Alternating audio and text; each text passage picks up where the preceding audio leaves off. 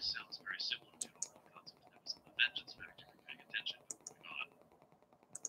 So we've done all this, and then the topic is brought up, because this war ended a minute ago, right? The topic is brought up for next time. Like, we want that war. What happens if someone bigger shows up? That's just another planet, another system. What happens if someone from another sector shows up? What if we have another war of incursion? What if someone tries to go after our colonies? What do we do then? Oh, geez, debate, topic. I've got an idea. Let's join the Federation.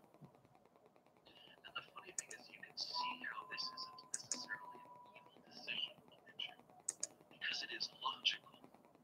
We do not want to sully our hands, but we need to defend ourselves. We don't want to use the Federation per se, because they'd probably be willing to add of their knowledge and their technology and their culture to the Federation. But there are certain things they simply feel they can't do, like fighting and killing. The Federation has what some people believe to be a military. Let's say it that way. I'm trying to be as polite as I can here, but they're diplomatic as I can about politics. So let her do that, right? You can see how it's kind of because they're basically trying to use the Federation as a shield, but it's not a completely evil, selfish act, because they do actually keep each other as partners.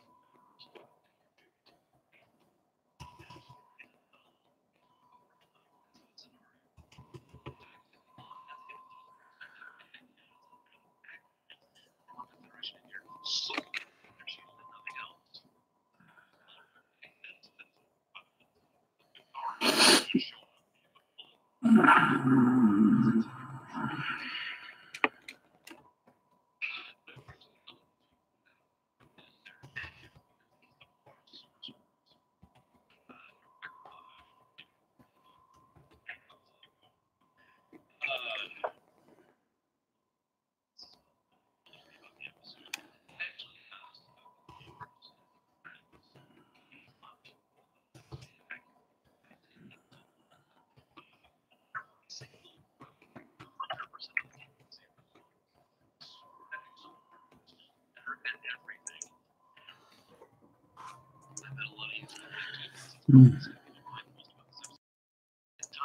Hello, everybody.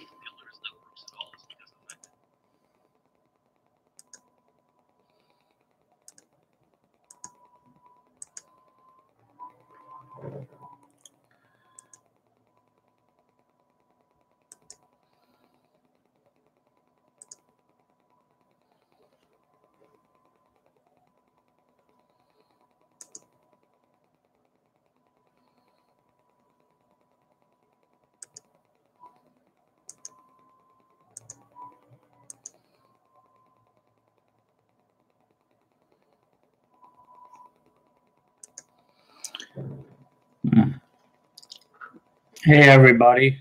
This is William Mark Austin, an angry, ugly, fat guy. And I am here to discuss with you the final text of the Safe Third Country Agreement, which I will link into chat.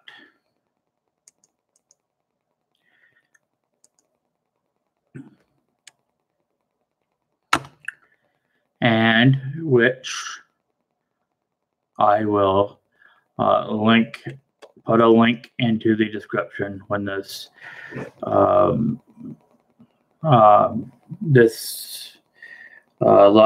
stream becomes a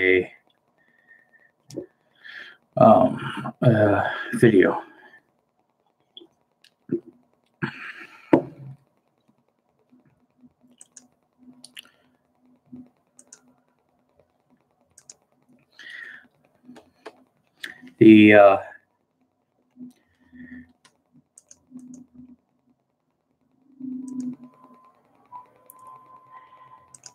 the Safe Third Country Agreement between Canada and the Government of Canada and the United States of America.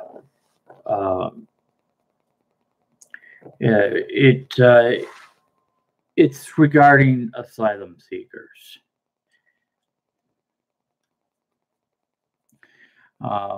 Basically, it says that an asylum seeker must seek asylum in the first of those two countries in which they arrive. In the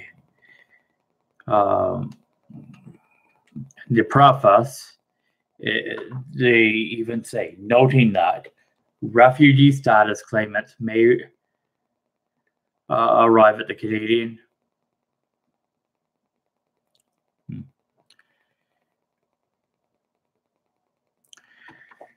Well, let me read the preface. The government of Canada and the government of the United States, hereinafter referred to as the parties, considering that Canada is a party to the 1951 Convention relating to the status of refugees, done at Geneva, July 28, 1951, the Convention, and the Protocol relating to the status of refugees, done at New York, January 31st, 1967, the Protocol, that the United States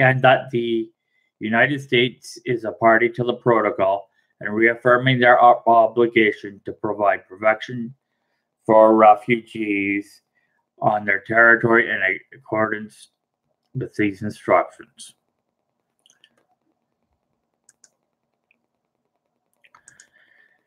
Acknowledging, in particular, the international legal obligations of the parties under the principle of non-refoulement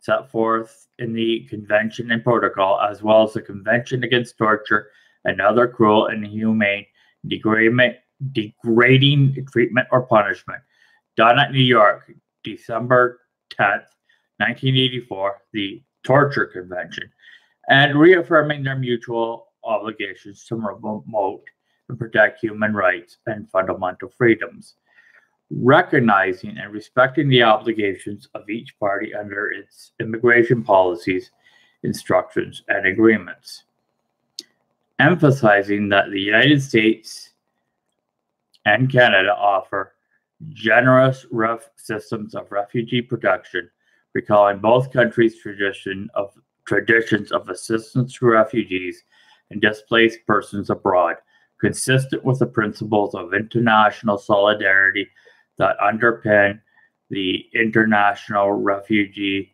protection system, committed to the notion that cooperation and burden sharing with respect to refugee status claimants can be enhanced.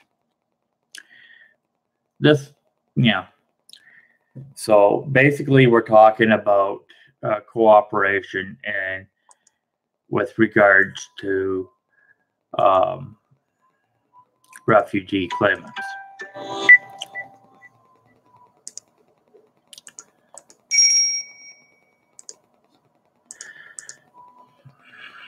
There. Desiring to hold asylum as an indispensable instrument of the international protection of refugees, and resolved to strengthen the integrity of the institution and the public support on which it depends. Noting that refugee claimants may arrive at the Canadian or United States land border directly from the other party territory,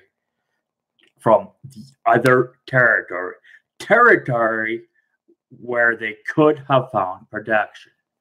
Convinced, in keeping with the advice from the United Nations High Commissioner of Refugees, UNHCR, and the Executive Committee, that agreements among states may enhance the protection of refugees by promoting the orderly handling of asylum applications by the responsible party and the principle of burden sharing. Aware that such sharing of responsibility must ensure that the practice of persons in need of international protection are identified and that the possibility of indirect breaches of the fundamental principle of non-refoulement are avoided, and therefore determined to safeguard for each refugee status claimant eligible to pursue a protection status claim from who comes within their jurisdiction access to a full and fair refugee status determination procedure as a means to guarantee that the protections of the convention, the protocol, and the torture convention are effectively afforded.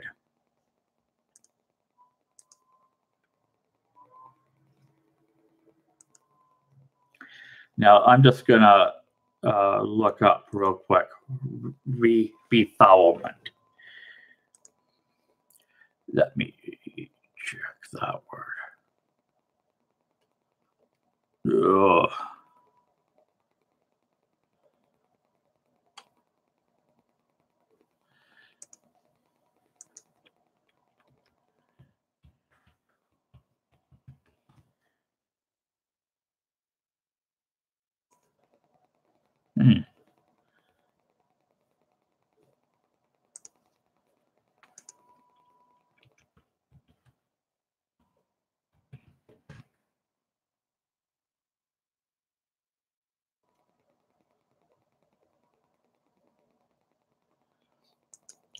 Nothing helpful there.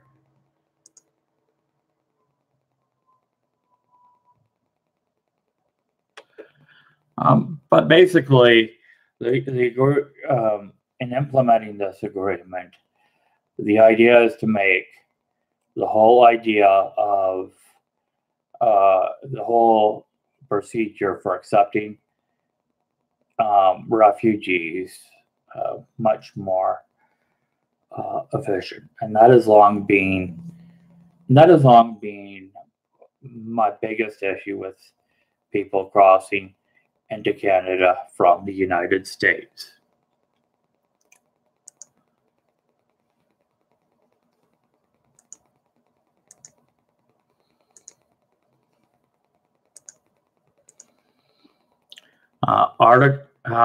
Have agreed as follows. Article 1. In this agreement, country of agreement means that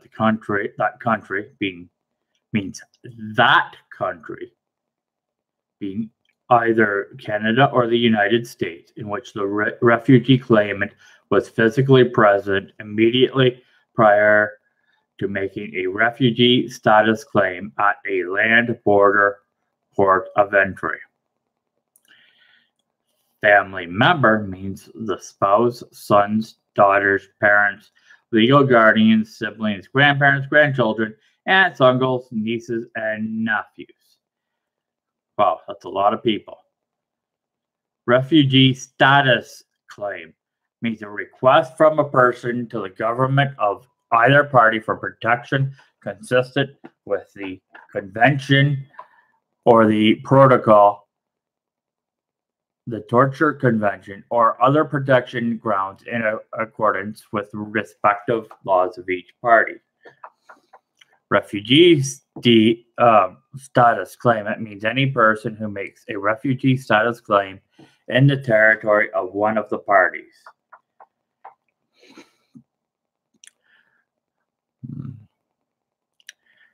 Refugee status determination system means the sum of laws and administration and judicial practices employed by each person's national government for the purposes of adjudicating refugees' status claims. Unaccompanied minor means an unmarried refugee status claimant who has not reached his or her 18th birthday and does not have a parent or legal guardian in either Canada or the United States. Each party shall apply this agreement in respect of family members and unaccompanied minors consistent with its national law. And Article 2, this agreement does not apply to status claimants who are citizens of Canada or the United States, or who, not having a country of nationality, are habitual residents of Canada or the United States. That is fair. Basically, it doesn't mean, it means that this agreement in particular, if an American comes to Canada to claim asylum, or a Canadian goes to America to claim asylum, that this particular agreement does not apply to them. Article 3, in order to ensure that refugee status claimants have access to a refugee status determination system,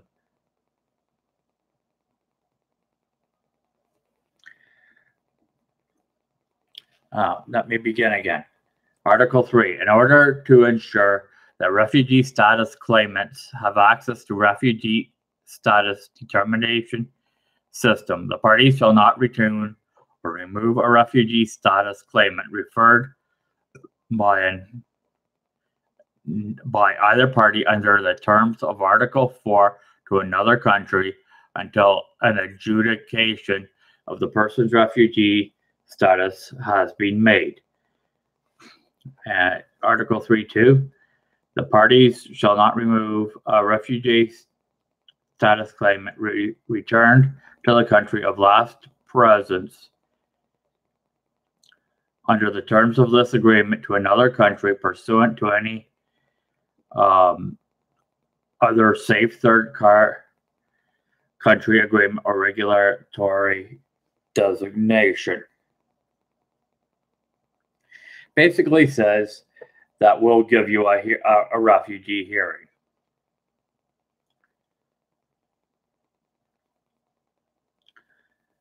Article 4, paragraph 1. Subject to paragraphs 2 and 3, the party of the country of last presence shall examine, in accordance with its refugee status determination system, the refugee status claim of any person who arrives at a land, border, port of entry on or after the effective date of this agreement and makes a refugee status claim. Responsibility for determining the refugee status claim of any person referred to in paragraph 1 shall rest with the party of the receiving country and not the party of the country of last presence. For the part where the receiving party determines the person has in the territory of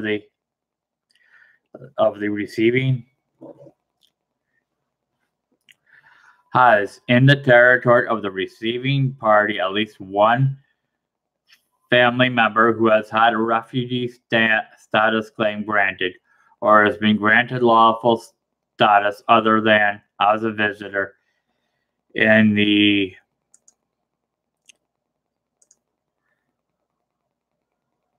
receiving party's territory, or has been in the territory of the receiving party at least one family member who is at least 18 years of age and is not eligible to pursue a refugee status claim in the receiving party's refugee status determination system,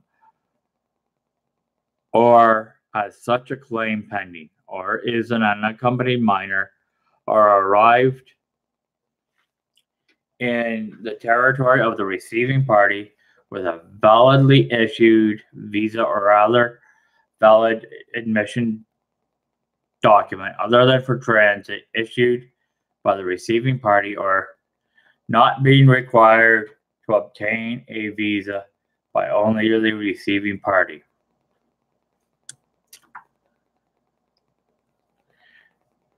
The party of the country of last presence shall not be required to accept the return of a final determination with respect to this agreement is made by the receiving party. Neither party shall reconsider any decision that an individual qualifies for an exception under Articles 4 and 6 of this agreement. That sounds like there's a lot of extra work.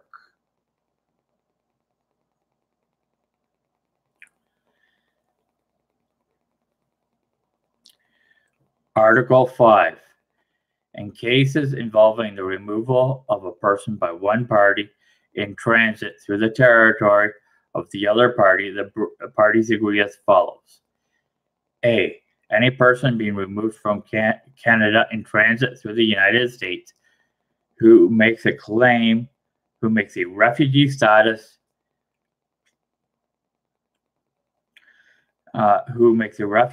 status claims in the United States shall be returned to Canada to have the refugee status claim examined by and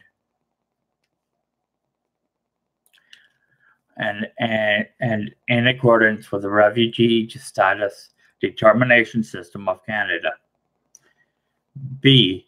Any person being removed from the United States in transit through Canada who makes a refugee status claim in Canada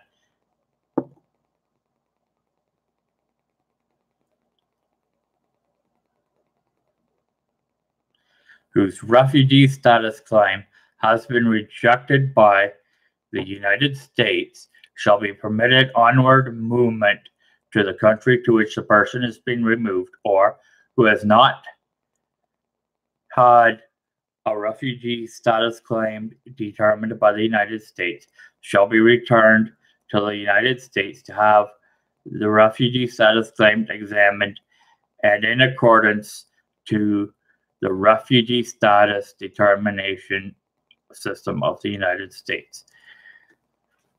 This is important.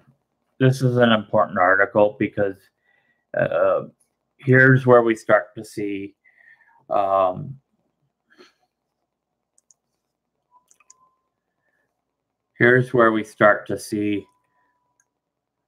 the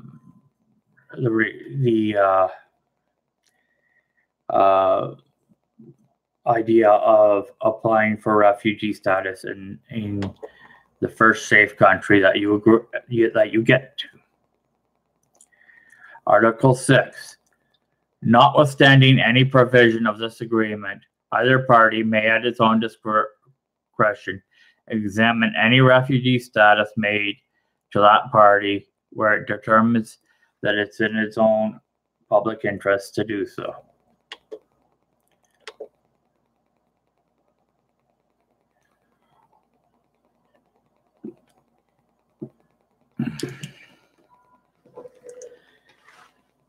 Article 7. The parties may A. Exchange such information as may be necessary for the effective implementation of this agreement, subject to national laws and regulation.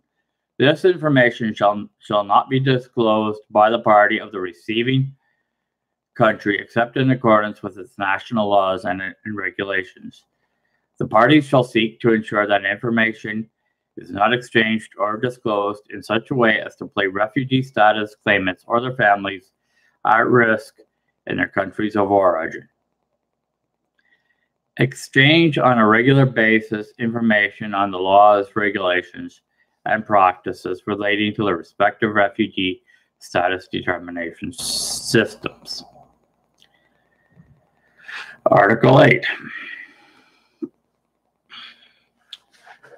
Number 1, the parties shall develop standard operating procedures to assist with the implementation of this agreement.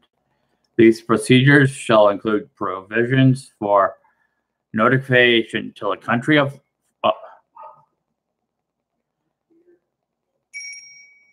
These procedures shall include provisions for notification to the country of last presence in advance of the return of any refugee status claimant pursuant to this agreement. Number 2, these procedures shall include mechanisms for resolving differences between the interpretation and implementation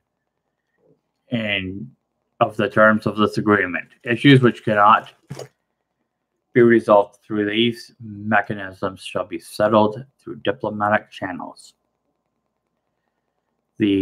Number 3, the parties agree to review this agreement and its implementation. The first review shall take place not later than 12 months from the date of entry into force and shall be jointly conducted by the representatives of each party. The parties shall invite UNHCR to participate in this review. The parties shall cooperate in UNHCR in the monitoring of this agreement and seek input from non-governmental organizations.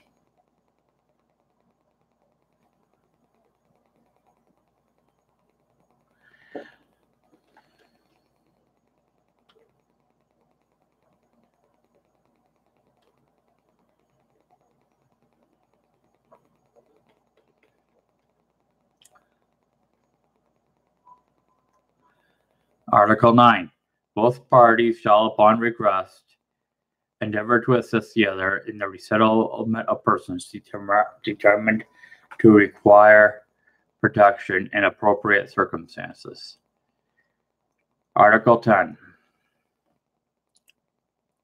This agreement shall enter into force upon exchange of notes between the parties indicating that each has completed the necessary domestic legal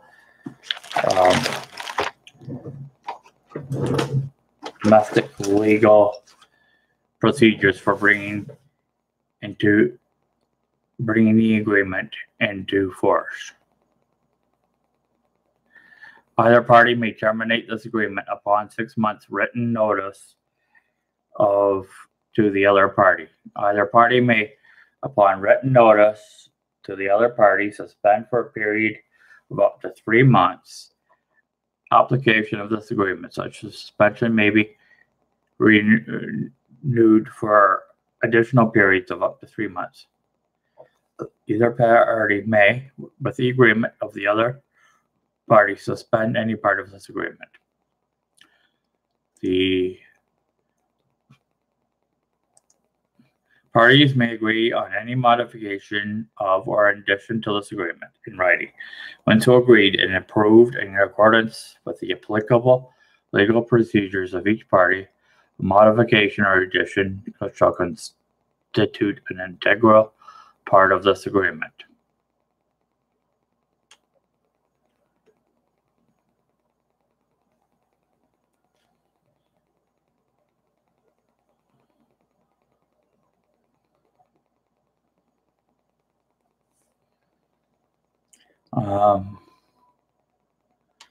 Then there's some note after the signatures. Let's see. The parties intend to act according to the following principles. Opportunity for third party during proceedings.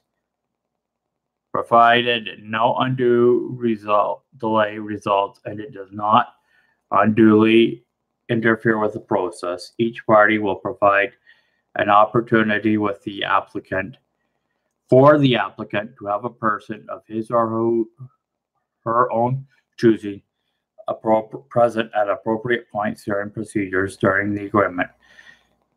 Details concerning access to proceedings will be set out in operational procedures.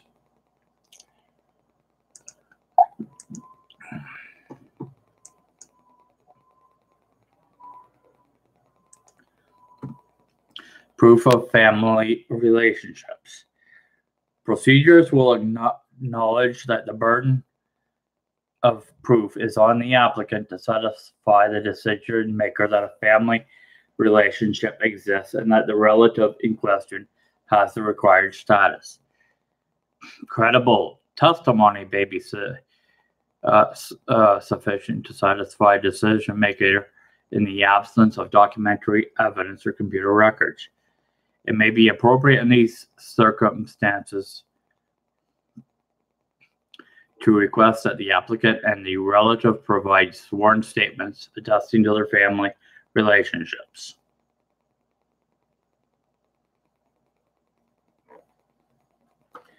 Number 3, standard for determining eligibility for an exception to the agreement. The United States will use the preponderance of evidence standard to determine whether an applicant qualifies for an exception under the agreement. Canada will use the balance of probability standard to determine whether an applicant qualifies for an exception under the agreement. These standards are functionally equivalent. Number 4, review. Each party will ensure that its procedures provide at a minimum, number 1, an opportunity for the applicant to understand the basis for the proposed determination.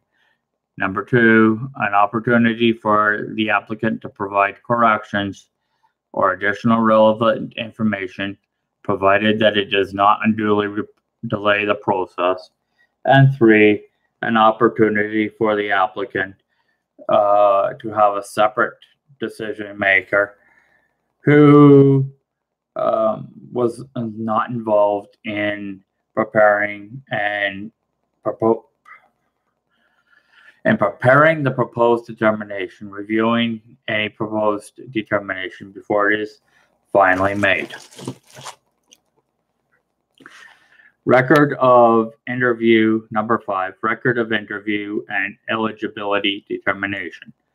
Upon request and subject to national law, Canada and the United States will share all written materials pertaining to whether an applicant qualifies for an exception under the agreement.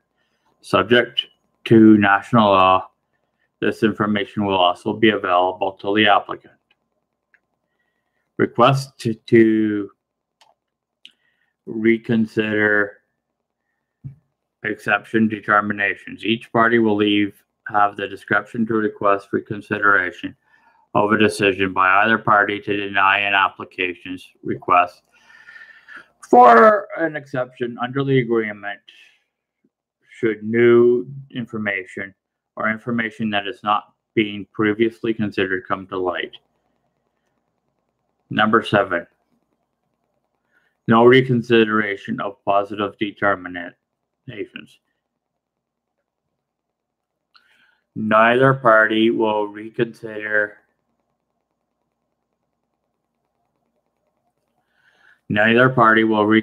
any decision that an applicant qualifies for an exception under the agreement. Number 8, timeline for return under the agreement. Returns to the country of last presence under the agreement must take place within 90 days after the original refugee status claim is made. So in other words, people are coming to Canada for like 90 days and using up all these resources that could better be used dealing with people who didn't make it to the United States.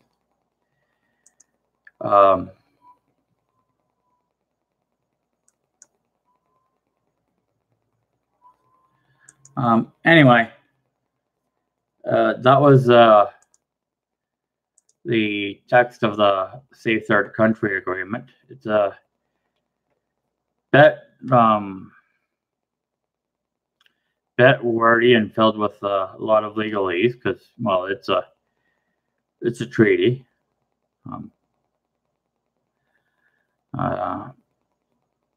Some of it's a bit over my head, but I think is that you apply for asylum where you first get at the place you first get, and if you want to make things difficult for yourself and everyone else, well, go ahead. Unfortunately,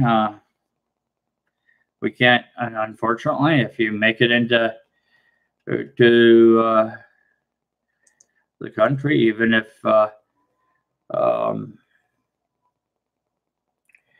if you were in the United States or Canada, you still get a chance to put a spanner in the works. Have fun messing up with all the legitimate refugees, assholes. With that, I'm going to end the stream. I hope I plan to. It's been a while since I've put some content on my channel, so I am hoping to do a bit more things like this with the hopes of helping myself and other people better understand the issues of the day. And remember, people, nothing the goddamn government does is compassionate. But that doesn't mean that we personally cannot be. Just don't expect it from the government. Their role is good policy. Have a good day.